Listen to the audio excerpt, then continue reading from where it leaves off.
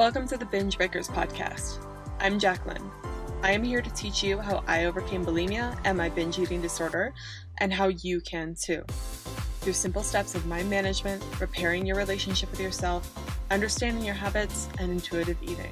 Disclaimer. This recording is not intended to be utilized as medical advice or a medical diagnosis. If you think you're in need of medical attention or treatment, please seek it immediately. This recording will also contain sensitive subjects such as binging and purging, weight, and depression. Please listen at your own discretion and do what you think is best for you. Hey, you amazing people out there listening to this podcast today. So specific. Today's podcast will be a little different. It's not going to be specifically about bulimia recovery, but it will apply to becoming a new person and becoming a recovered person. I wanted to do a podcast on birthday reflections. I just turned 28, and maybe that seems old to you. Maybe that seems young to you. I don't know what it seems to you, but as I've been on this planet now, my 28th year, I feel like I have new reflections. And this year feels very similar to the year that I started the podcast. And the year that I started the podcast, a lot changed for me. I started a new identity of I'm a recovery coach and I'm helping people and I'm doing this. It was scary. I knew I could help people, but I didn't know everything that I was doing. I learned a lot that year and blew my mind over and over again of what's possible. But then after that, it felt like the 2 years after that, we're kind of getting in the groove of this is what I do now. This is who I am, and figuring out how do I run a business? How do I help people? How do I help people more? Those sort of things. And so I don't want this podcast to come off as I know everything, because I still hopefully am going to learn a lot more in my life. But I feel like this year and this month has been, this year and this month has really been similar to that feeling I had in 2020. And of course, the whole world was changing with 2020. We all went through a transformation that year. But I feel, again, that same sense of things are changing, things are altering. I'm becoming a new version of myself. And you do become a new version of yourself every single year, every single day, every single second. But it's felt new and exciting and different, and yet overwhelming and confusing and all the things in between at the same time. So I want to talk about how I've been going through that transformation, a bit of the transformations I've noticed myself going through this year. Some of them I'm still working on and I want to keep to myself. I will share on the podcast probably in 3 to 5 months from now. But right now, I just want to keep those private. But it's exciting stuff. It's good stuff. I'm still working towards how I want to, still working on the transformation. But the other things I feel comfortable sharing and just want to talk about it with you guys. So buckle up. Hopefully, I always find these when other people do podcasts like this, the people I look up to, I love these podcast episodes. So I hope that you guys out there listening, even if this isn't directly related to bulimia recovery, that you still find it useful. If anything, just to show that, I'm human and I'm still growing and learning too. And I think I'm a chronic oversharer. So if you haven't recognized that I'm not perfect by now, I don't know, you must be seeing me through a golden light filter, because I certainly make mistakes all the time. But I think podcasts like this really show the humanity and the people you listen to. And my God, whenever I go to Instagram, it's just the most curated lack of personality content I ever did see on there, and people who pretend like they never ever make any mistakes, there never ever any issues. It's not healthy, man. So hopefully the podcast can help you out with that. So one thing I did before this call, I was working on some marketing I had to do and working on some emails and content and copy I wanted to send out.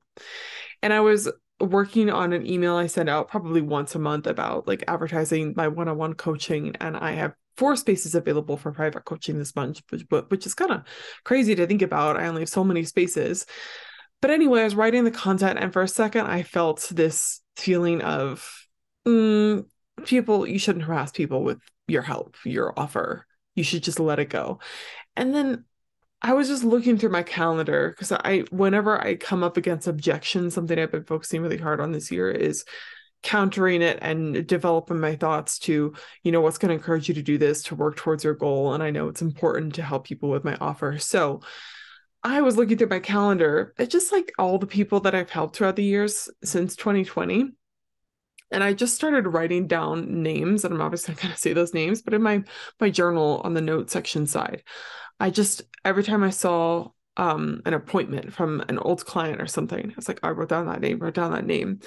And I wrote down 50 plus names of people that I know are doing well, are recovering. And I think I've worked with over 50 people, and some of the clients I've worked with obviously haven't recovered, but that's a high percentage of people that have recovered. But 85% of the people I've worked with have recovered. And I just was looking at all these names, and even the people that haven't recovered under my watch, I do believe I helped them in their journey and they just weren't ready yet to recover. So many people that haven't recovered with me, they've reached back out to me and they had relapses, but then they learned a lot from them and they're doing so much better now. So even if they didn't, fully get the results, I know I've impacted these people, but I wrote down all these names, and something about it, I was like, this is crazy to think about, that you've interacted with this many people and you've helped this many people with private one-on-one coaching. This isn't even thinking about the group coaching or the podcast or the content that you reach with people you've never even interacted with. And it just showed me how much just putting yourself out there and taking action anyway, even though you're scared, even though you're worried, even though you have doubts, can make such an impact in the world. And I would have never thought that. And of course, I know I'm just one person and I have everything figured out, but it was really cool and a good headspace to start out this podcast with. This year, as you know, I've been working more on trying to actually run a 10K, which is happening in less than 2 weeks now. It's happening in 11 days. It's happening in 11 days. I've been working on that, and just the process of running. I was talking with a client who is also doing something new. She's doing Argentinian tango. And we were talking about how the process of just learning a new skill and working on it day in and day out changes you. And running has taught me so much, especially running a longer distance than a 5K. Because I feel like for a 5K, you can kind of just go for it and wing it. But a 10K and then longer than that, of course you can do it, but it gets harder and harder to just bullshit and run as fast as you possibly can until it's over.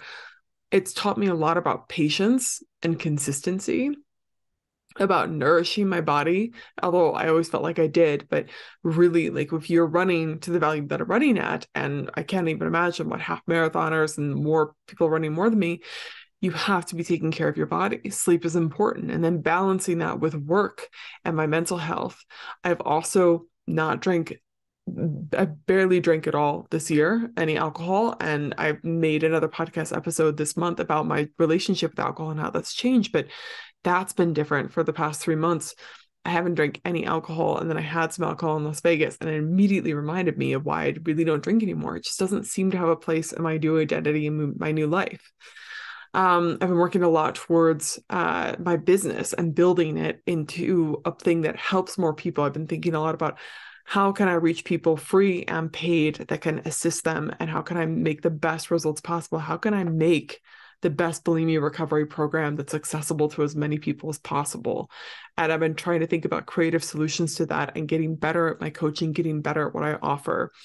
And it's been more of a cementing of, this is my identity now. It's no longer a question. I think in 2020, it was me kind of being like, can I do this? Can I be a coach? Can I help people? Do people even want to hear what I want to say? And do I have the validity to do that? To where I'm at now, which seems like it's not a question of who I am. I am a coach. I am someone who helps people with bulimia recovery. And I'm someone who works, I'm a runner. I'm someone who's running towards 10K. I'm someone who is pretty much sober. I don't really drink that much. It's just crazy to see how much my identity has changed and shifted over the past 3 months, and how much I'm still working towards it. And I feel a lot calmer. I mean, I feel on the flip side, I feel kind of like overwhelmed and excited. And part of the things that are happening, the goals that I've been achieving, like my business is growing, things are getting more successful with that. But and more and more people reach out to me, and that has been kind of overwhelming and alarming. It's something I've been wanting and working towards, but it also doesn't match up with the identity that I built for myself. So that's been hard to grapple with. But on the flip side, I feel calm. It's no longer, there's no longer a doubt for me of whether I can do it. It's just, how do I do it? And how do I keep showing up to the plate? So hopefully that was, I'm being vague because there's some things that I just don't feel comfortable sharing yet. And I'm figuring out how to talk about them and when it's appropriate to talk about them. I will share with you at some point, but I just don't feel like this podcast episode. But I've hit a lot of goals that I didn't expect to hit when I started out this year. And I had a lot of doubts, but I have been able to achieve them, and I'm still working towards some of them. So I want to share a bit about how I've done that and what's been helping me create this new identity for myself and walk into this new 28-year-old Jacqueline, 23 Jacqueline. And yeah, what's been working for me.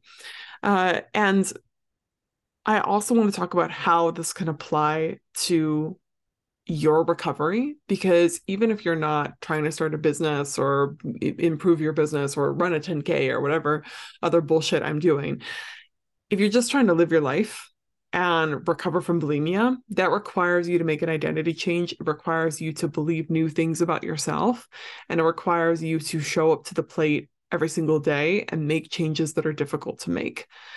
So I think that this podcast will help you if you're trying to go for that. And I first, even before I get into what I've been doing, I was just on a phone call with a client that I've been working with for a year. And we have been working on recovery for a full year. She initially started out in my group coaching program, and then she transitioned to doing private coaching with me because she wanted to talk about things that were more private to her that she didn't feel comfortable sharing in the group coaching call. And she has recovered from bulimia. She has fully adopted that identity. And she was telling me about that today. Now we're just working on general stuff. We're just working on her going out and living her life as a recovered person and enjoying things and working on being a little less controlling of her environment. Just cool stuff. But anyway, she at the end of the call was like, I was looking at myself, my journal, my bullet journal from, or not a bullet journal, one-line journal from last year. And she said the comparisons of the lines that I wrote day by day to now are so vastly different. And I was just feeling so grateful for being recovered the other day. It was a completely normal day. Nothing special was happening. But this gratitude that I had for being recovered made the day so much better that I'm not dealing with that anymore. I may still have issues. I may still, like, she's dealing with some aches and pains going on that she's not sure what's happening. She's needing medical attention for that. But she's dealing with hard shit and stress right now, but she said just being recovered has made it so much better. And I asked her then, because she was so confident about it, I was like, what do you think were the main things that helped you recover? You know, if you had to sum it up into these simple things. And I was like, and you can't say me, because she wants to like put responsibility on me, but I was a part of it. But she said, learning to finally not argue back.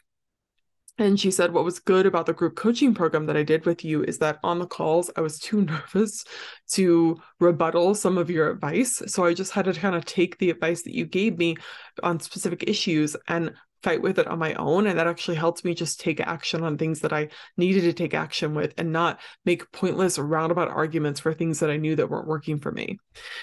Which is hilarious, but a really good effect from it. She said, I also had to believe that it wasn't impossible.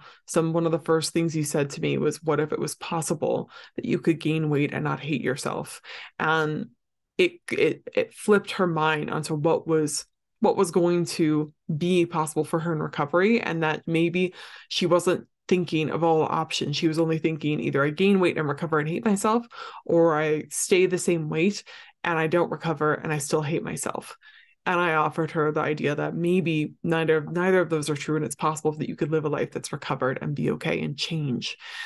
So believing in herself, believing it was possible. She also said having someone else believe in me was crucial. And I think that that's helpful. And that's what I've been doing a lot too, which I'll talk about. But, you know, as a coach, something that I do for people is I believe in them, right? And I believe in them. I work on that belief all the time. It's why anyone who crosses my path can recover, because if I don't believe in the client, then they're going to sense that. And then I'm not going to coach them hard. I'm not going to show up to the plate. I'm not going to find solutions. I'll just jump in the pool with them and think, yeah, you can't recover. Oh my God.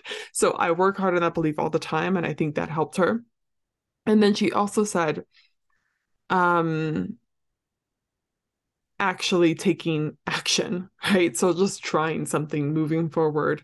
And a lot of our coaching throughout the year was her kind of being like, I don't know if I want to do it. I'm not sure if I'm going to do it. I can't do it, but maybe we should do it. And then finally trying it. And then once she took action, that pushed her forward in recovery, and she learned so much more from that. So that's the advice of how she changed her identity. And it's basically belief, not arguing for her eating disorder, trying and taking action, and having someone else believe in her. So belief in herself, and then having someone else believe in her too. I thought that was magical advice, and that's a lot of what I've been doing this year, and that's what I've been doing since I recovered and since 2020. And it's helped me out a lot. But I think in between 2020 and now, I kind of fell off the wagon with, I was journaling, but I wasn't journaling regularly, and I wasn't being so intentional about my journaling. For the past 4 months, I have been religiously journaling every single morning, and it's not what you think. It's not like a whole hour-long session of journaling. I think that's excessive, and nobody's got time for that. If you do, then good for you, I guess. But I've just been journaling every single day what I want to intentionally focus on. So every single day I write out my goals. Like one of my goals is run a 10K race. And then I write down, that's my annual goal, right? Which I'm going to hit and probably bump up after that this month. But then I'll write down my monthly goal right next to it, which is whatever I'm supposed to be running that month, and this month it's run the 10K race because I have it scheduled. But previous months it would be run a 10K on your own, run a 6K, and like start bumping up that number. And then I would write weekly, run, what's the mileage you want to run for this week? And just writing down all those goals. One of my big goals too is to be completely debt free by the end of the year. So I'd write down things like budget this month and that sort of stuff. And another goal is relationship things. So like just spending time and quality with my friends, my boyfriend, and family. So writing down those goals. But writing those things down, just the same goals every single day, it seems monotonous, but it kept my mind focused on this is what we're working towards. Even if I knew it, and I had the temptation every day to be like, I know these goals, why do I need to write them down? But something about writing them down, even if I didn't do anything else, helps me realize and keep my mind focused on, no, this is what we're working towards. This is why we're showing up today. That's what we want to do. And that's what's important to us. And just writing it down constantly helped me in the mornings. And then I would write down various questions, but the questions I think I asked myself most often were, firstly, what thoughts are going to help you? What thoughts do you want to focus on today that will help you move closer to your goal? And I would write about intentional thoughts that would help me. One of them was, I'm becoming a 10K runner. I am a 10K runner. I've ran a 10K now. I'm working towards this goal. I will be a 10K runner. Just simple identity shift affirmations. And I wasn't, I'm a 10K runner, I'm not, but I would always crucially say, I am becoming a 10K runner. That's what I'm doing, because I was literally doing that. So I would say those things. And a way you could apply that to recovery, if your main goal is to recover from bulimia, you could write down daily, I am working towards recovering from bulimia. I'm becoming a recovered person. I'm doing what a recovered person does today, which is working towards their recovery. So there's simple shifts you can make, but that sort of thinking really kept me focused on, this is who I'm becoming. This is what I am. And it affirmed that identity and made it easier once I finally hit that goal, because now I am a 10K runner. I've run 10K many a times now, and I'm prepared for the race, even though I'm going to be slow. I'm not a fast runner. I think my best pace was like 10:30, 11. But anyway, I am still a 10K runner, and that is great. And I have that identity affirmed. But if I had not practiced the thoughts along the way of who I am and who I'm becoming, it might seem more foreign and not really match up with the identity that I built for myself.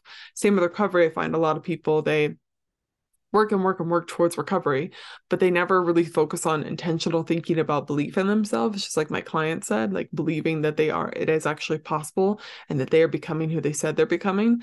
And then once they finally reach the goal, they kind of freak out. And like, this doesn't match up with my identity. It'll still feel foreign when you get there, when you achieve the goals, but I think it's easier when you practice thoughts along the way.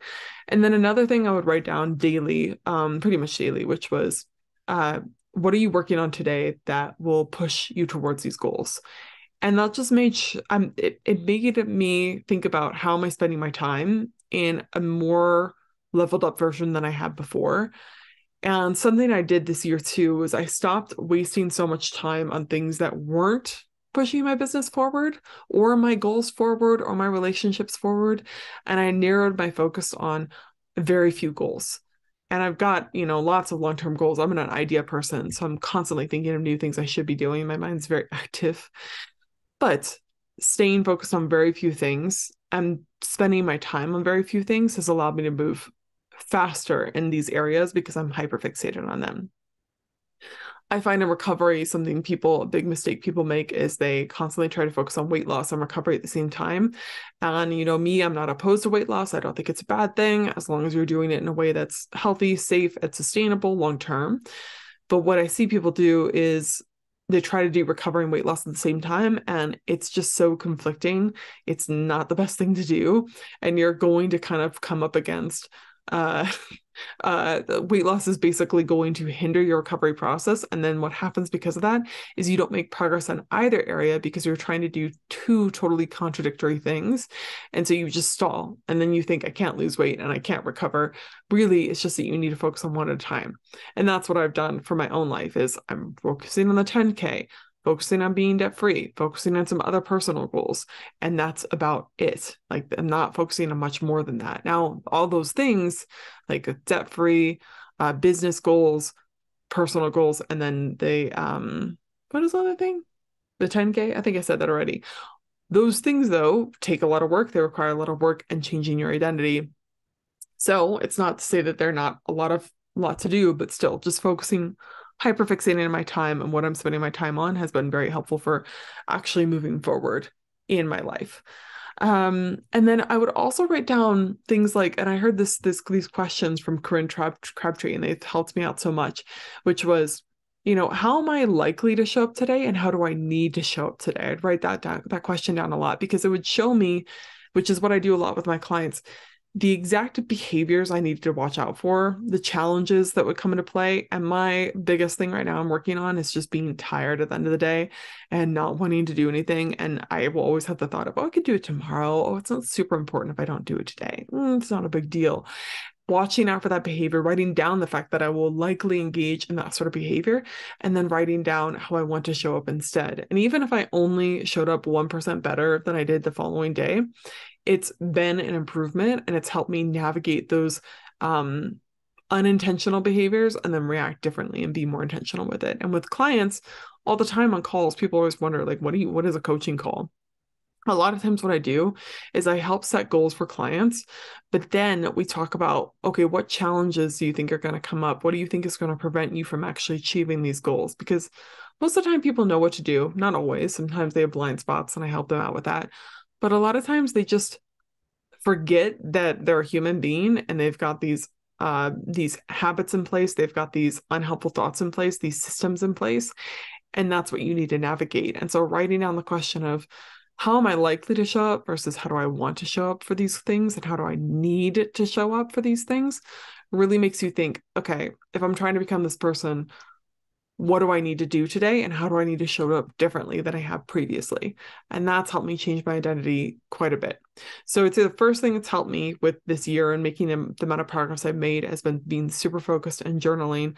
And all of that, I know it sounds like a lot, but it literally takes me 10 minutes, 15 minutes if I have a lot to say or I'm having a bad day and I need to vent.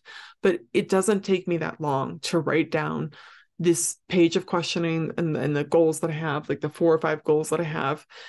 That doesn't take that long. So if you're thinking, I don't have time for journaling, I don't have time to be super focused, I want you to question, what is important to you? And if you keep forgetting these things, you want to work towards these things, but you never seem to have time, I find setting aside 10 to 15 minutes in the beginning of my day before everything gets started helps me be much more intentional versus reactive. Because when you're just reactive, you're just reacting to everything going on around you and you're not actually focusing on what's important, which is maybe recovery to you, maybe it's something else. But that's been helpful. Another thing that I've been doing, which I think I always used to make it a problem, but something I've been really good at this year, because last month I achieved a new level in my business. And I had an immediate identity crisis. And I was like, this isn't me. I'm not this successful. This doesn't happen. I don't help this many people. No. This isn't me. And instead of making it mean that I needed to go do thought work and change what I was thinking and, alter that and behave differently.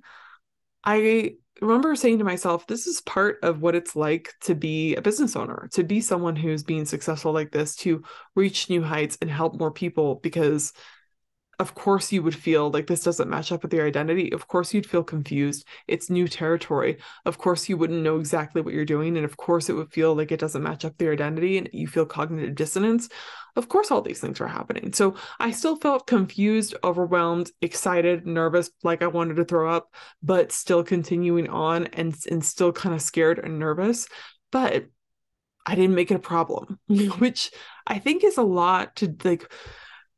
This podcast is going to be all over the place. I'm so sorry. But with bulimia recovery, people, when they're showing up, I wrote this post last month, they start doing things that don't align with who they are, and then they feel nervous and they feel like they don't understand what's going on, and they feel like I'm not sure if I can handle this or keep this up.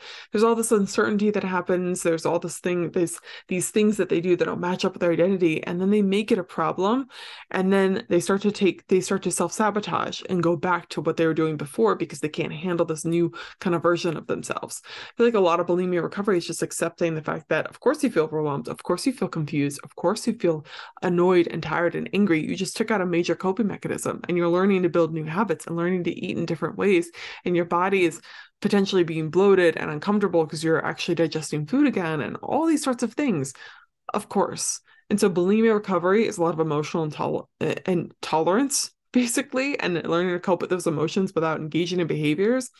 This transformation that I've had this year has been the same thing of just tolerating confusion, overwhelm, self-doubt, fear, excitement, nervousness, unknown, whatever it is, and not making it a problem, which has been so helpful. And even telling myself things like, this is probably what a 10K runner feels. This is probably what a successful business owner feels.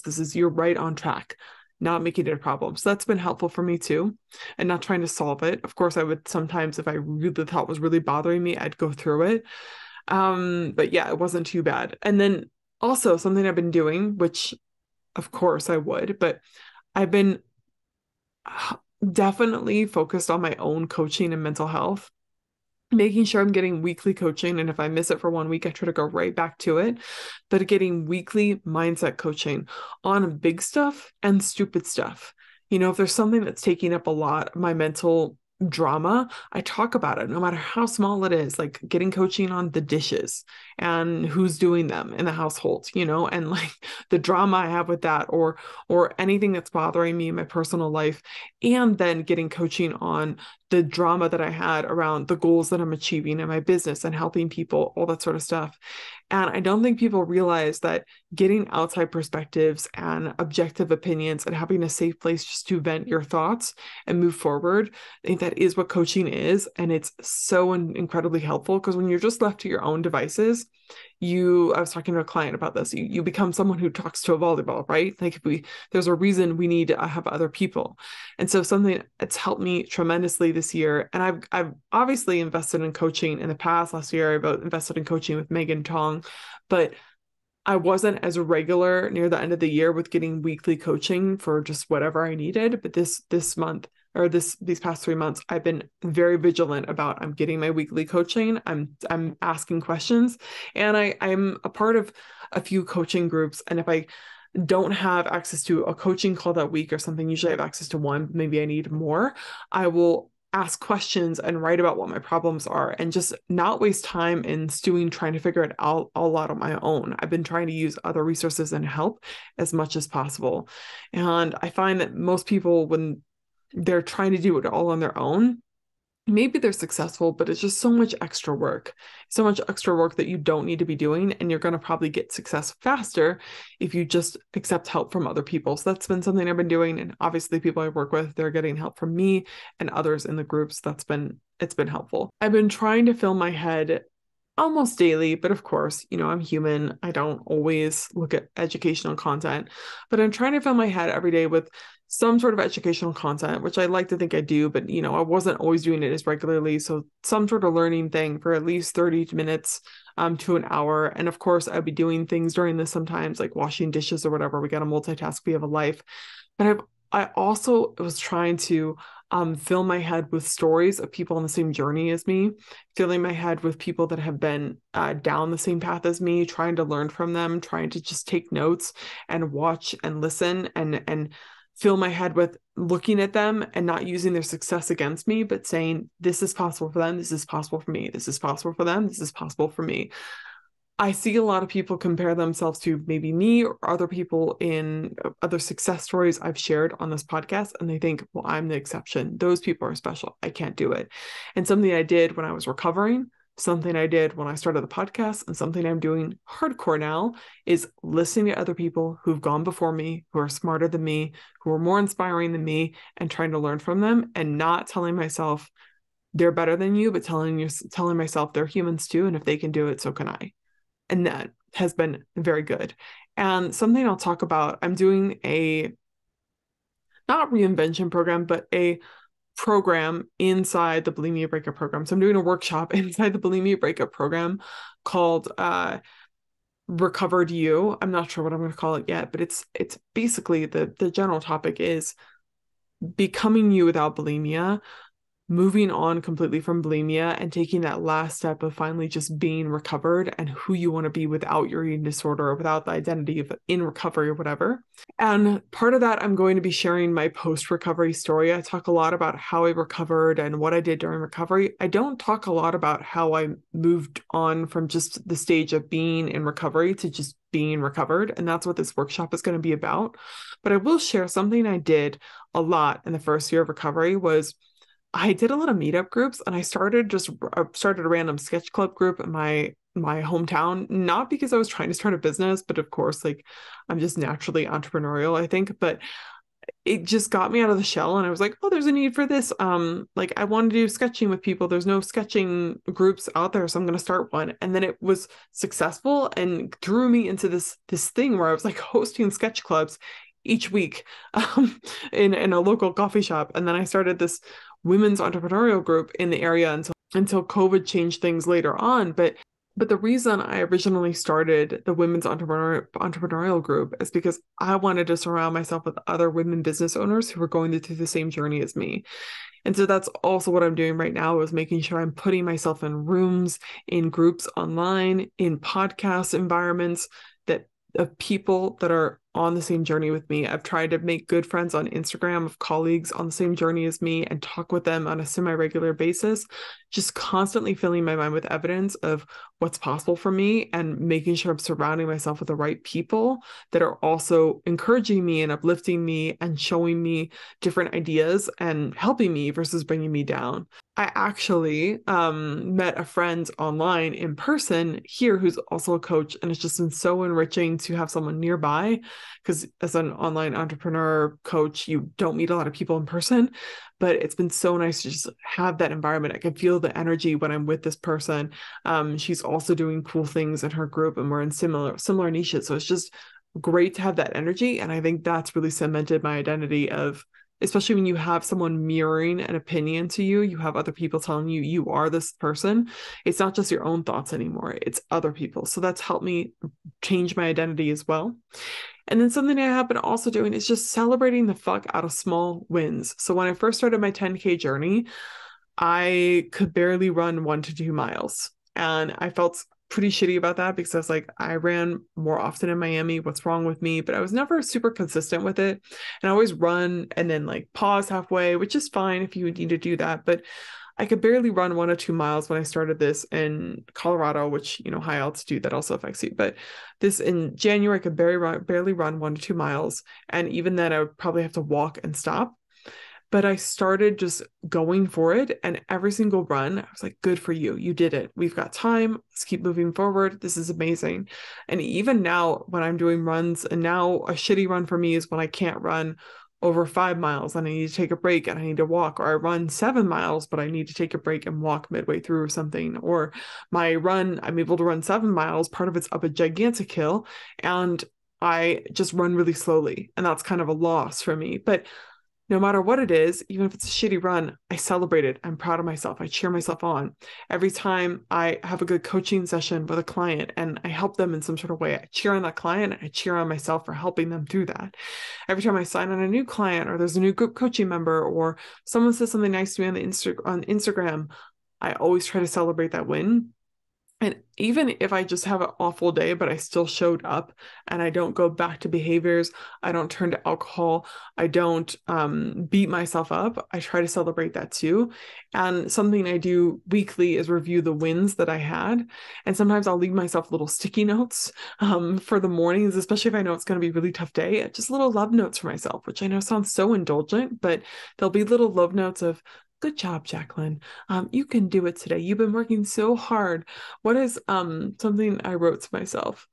I can't find it. One of them was like, you'll be okay no matter what. And another one was like, we're so proud of all you've been doing. Thank you for doing that. I've even taken videos of myself, just journal entries where I've been talking about the things that I'm doing well and the things that I'm doing not so well in a kind, constructive way. It's just been very, very helpful. So the more you can kind of reflect on your wins, I feel like that just builds momentum. And applying that to recovery, something I helped clients with, and in the group coaching program as well, I try to make posts sometimes that are like, celebrate your wins. What's your biggest win from this week? Because I know I'm all about taking responsibility for the crappy things you're doing. Like, we need to take responsibility for our actions that are leading to results that aren't so great. But something where we seem to be terrible at that's equally important is taking responsibility for the wins, even the smallest wins. And what I see clients do all the time, and I have a tendency to do this too, is, oh, well, that's not a big deal, though. That should be basic. Everyone should be able to do that. And one, I don't know where they're getting their facts from, because a lot of people struggle with the things that they're talking about, the wins that they're having. Like, a lot of people struggle with food, especially in modern times in America. Lots of people struggle with food. And wherever you are in the world, I'm sure there's lots of people struggling with food there. But they don't give themselves credit, or they say it's a basic win, but what they don't realize is those little bits that they're doing, those like a day where they don't purge after a binge, or they don't binge as much, they slow it down, they pause, and they're nice to themselves even though they did behaviors. Those little things are what build up to recovery and create recovery. So celebrating those things allows you to see not only that you are becoming this new person, you're changing your identity, you're going through a transformation, but it also helps you see what's working. And that's maybe the final thing I'll say, is that I've been really trying to review, okay, what's working, what's not working. And then again, refining my time to what's working, stopping what's not working. Something I always tell my clients is like, what went well this week, and then what didn't go so well this week, and why, so we understand what's not going right, and then we can focus on the actions that are actually working for them and tailor it to them in a specific way. So yeah, anyway, hopefully this podcast episode has been helpful. I know it was kind of all over the place because it was birthday reflections, but I'm just feeling a big sense of gratefulness. And I want to say thank you for those of you guys out there listening. I know this has kind of been an episode all about me, and maybe it sounds like I'm bragging, but hopefully you're taking this episode and seeing it as, this person's just a completely normal person, and she's able to run a business and help people and be active still after recovery, exercise, achieve physique goals and stuff like that. And she's also able to be happy and have friends and a relationship. She's able to eat cake and still achieve her goals. Like, there's all these things that are going on for me. And of course, my life's not perfect. I still have problems, like anyone. But if it's possible for me, I hope you're taking it and realizing it's possible for you too. It's not impossible what I'm doing. It's totally possible for you too. Just like it was possible that if I recovered, you can recover too. So I hope that this podcast inspires you, if anything, and you take some lessons from my transformation. And thank you, because if you didn't ever listen to this podcast, I couldn't do what I do. I couldn't reach the people. And because you listened to this podcast, hundreds, if not thousands of people have been helped. I mean, just this list of names that I have here, 50 plus people, it's not even all of them. I stopped counting after a while, but those people are living their lives and they're recovered, and they don't have to worry about bulimia anymore, and they're working on other problems in their life. Some of them started businesses, some of them have gotten married and had kids and all this cool stuff. So yeah, if you hadn't supported me in the beginning, then that wouldn't have happened. So thank you. I really appreciate that. I can't believe that that's my reality now. But I hope that you found this podcast episode helpful. If you are interested in the April workshop, it's going to be a lot of what I just said here. And it's going to be about how to move again past recovery and just finalize the identity that you are recovered. And it is okay to claim that identity now, and how to become a person who's not constantly obsessed with food and has other interests outside of fitness and food and their body weight, and just exploring that. I can't help you, decide who you're going to be, but I can help ask questions and help you start taking actions towards becoming that person. And that's what this workshop is going to be, some actionable tools and questions that you can write about and think about to do that, which is what I've been helping a lot of clients with lately. Also, those of you guys that follow me on Instagram, I did a general life coaching offer last month that was time limited, and I took on quite a few people for that. So in a few months, probably next month, I'll offer that again. Not this month. I only have 4 spaces open for my formal bulimia recovery coaching program.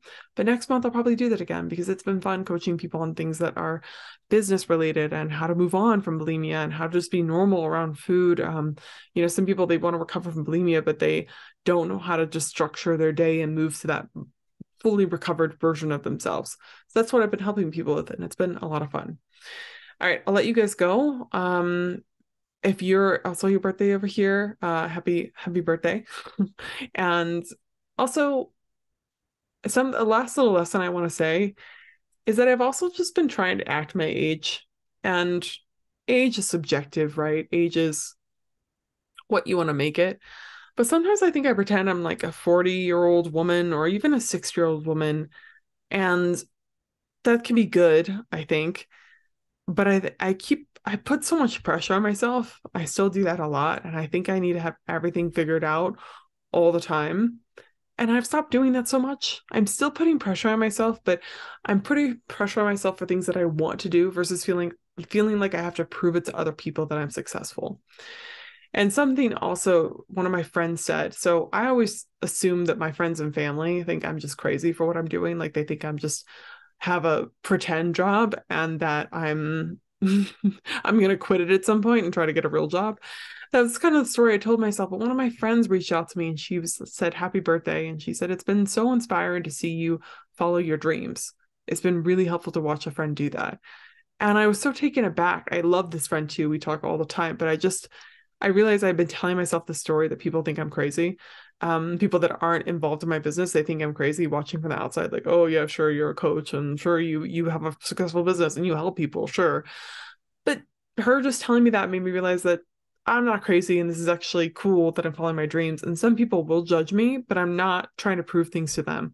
So I think this year it's been a lot more about like, what do I want, and only focusing on that, and the pressure I'm putting on myself, which still probably is too much. I still probably need to look into that. It's been more from me and me alone, and what do I want to do, and really focusing on just actually being a bit selfish and taking care of myself and doing the things that I want to do. And I also stopped putting so much pressure on myself. I had this weird thing. It was like, I need to buy a house this year. I need to be married this year. And I need to also have a house before I'm 30 and all this sort of shit. And I've just chilled the fuck out. I'm like, why would I don't have to buy a house right now. There's plenty of people over 30. There's plenty of people that go their whole life without buying. Like, I want to own a home at some point, but like, I don't need to do it right now. And that has been, and I'm like, I don't know why I was so obsessed with that, but that's also been something I've been focusing on. Of like, Jacqueline, you're 28. Like, you don't need to buy a house right now. You don't ever have to do that if you don't want to. You don't have to get married right now. You don't have to have kids right now. You don't have to do any of that shit right now. You can just chill the fuck out. So if you learn anything with this podcast, it's believe in yourself, stay focused on the small goals, and chill the fuck out. And actually, if you think everyone thinks you're crazy, that might not actually be the case. Maybe you're actually pretty cool and you're inspiring people without even knowing it. Anyway, I don't know if I'll post this, but I'm gonna try to be vulnerable and post it anyway. So nervous. Oh, such a chronic oversharer I am. But that's what makes me a good podcast host, I think, and a good coach. I feel like I relate to people quite well. All right, we're gonna stop it. We're gonna stop the rant here. I hope you guys have a good weekend. Never give up on yourself, and I hope you can apply a lot of this to your bulimia recovery. All right, bye. Hey, if you found this episode helpful, check out my website at bingebreakers.com. It has free courses, awesome group coaching, and private coaching available to you right now.